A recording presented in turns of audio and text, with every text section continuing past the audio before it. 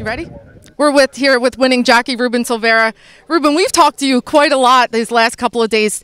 Tell us why things are coming together for this meet for you. It's just getting on the right horses, or are you doing anything extra during the break to keep fit? Together, you know, yeah, together, because the groom, the trainer, and me make good thing, you know, so all need, comes together. Yeah, together, right? What did you do to keep fit during the break? How did you keep strong? So, sleeping, you make exercise. The more important is sleeping. It's good, you know. You heard it here, he slept. Congratulations. Thank you.